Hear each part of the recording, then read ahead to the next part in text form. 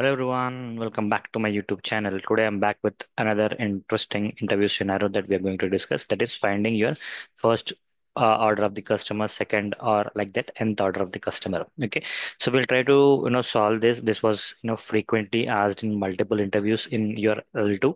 So I wanted to cover this. So let us get started without wasting much time. If you're new to my channel, don't forget to like, share, and subscribe. See, for that first I'm trying to take our customer name and I'm trying to drop it in view, and then I'm trying to take my order date and then I'm dropping it here, and I need maybe exact date here. Now my intention is like I want to find out what is the first order of the customer. So when did this customer order for the first time? 18th was the first, right? And 7/3/21 was the second. Like that, user wanted flexibility to choose whatever the order he want. And then basing on that, whatever the order is there, that should get displayed. That is the intention. So that will have again parameter control. So for that first, like how we used to find using first approach is LOD expression. So this is specifically for finding your first customer. I'm writing LOD, uh, first order, and I'll just simply take. We all know this, a fixed customer name, and for each customer, I need a minimum of order data.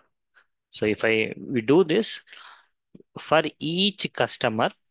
So how can we read this? Fixed means for each customer, give me minimum order date. Now in this case, what will be the date for Aaron? 18 second or 18th February was the date on which he placed his first order. That is the first method, right? So I'm just trying to bring this into my view, and maybe I'll just drop it here, and again I'll take discrete. It is giving us this state, right? This is your first approach. Now second approach, we wanted a flexibility, we wanted to improve, so that it can be more dynamic. So the first thing that we can do is we can create an index. Okay, so what I'm trying to do is I have a field called as index here. Okay, I'm simply using this index here. So what does index do? It will create a row numbers, right? But that is what that is where we need to customize that. Okay, now I'm just dropping it again, making it discrete. We got some numbers, right? But these numbers are not according to how we need numbers to get generated, you know for each customer.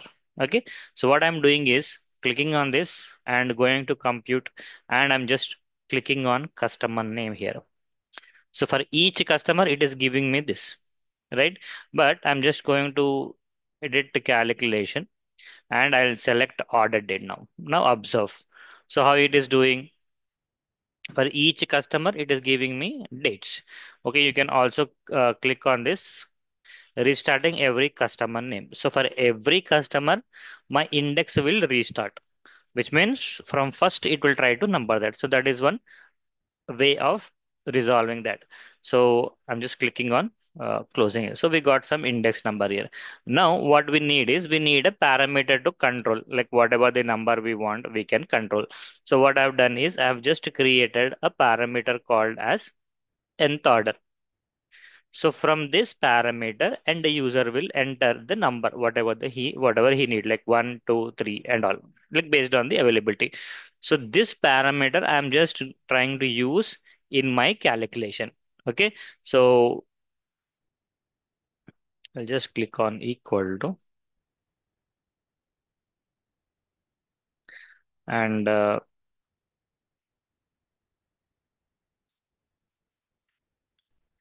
this is the simple calculation that we have written. I mean, I have written index is equal to nth order.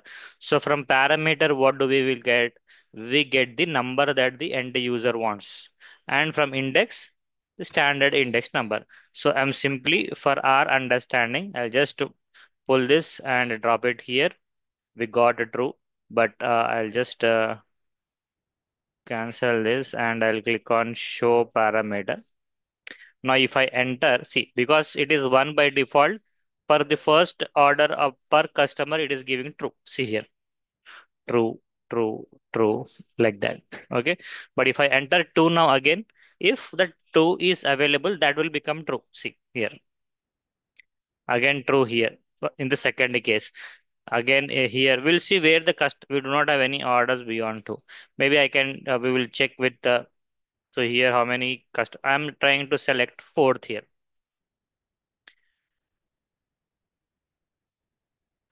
So fourth, I have entered fourth here.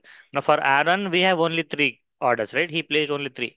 So because none of them is, satisfying the condition, it is becoming false.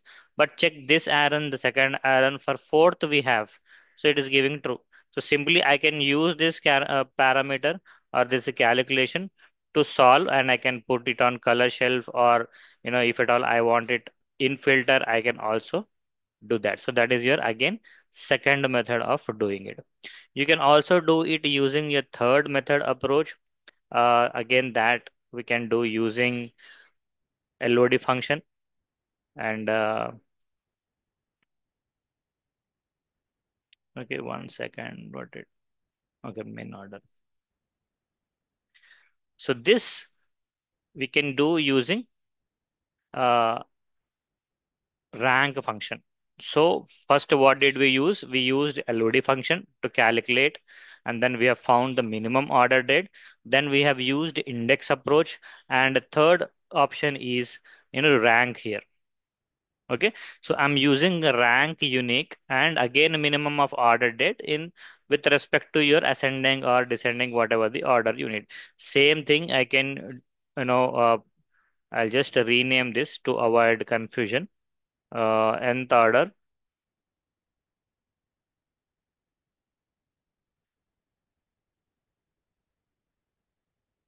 rank. Okay, so I'll just try to pull that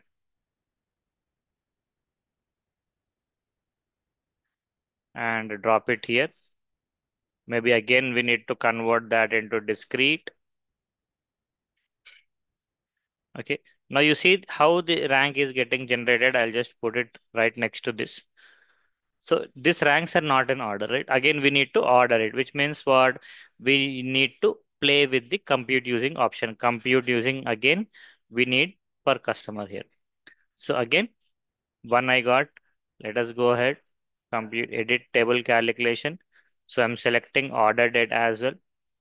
Okay, and restarting every customer name. Now again, our rank is set. Now you can use this in our nth order of customer, like which we have here.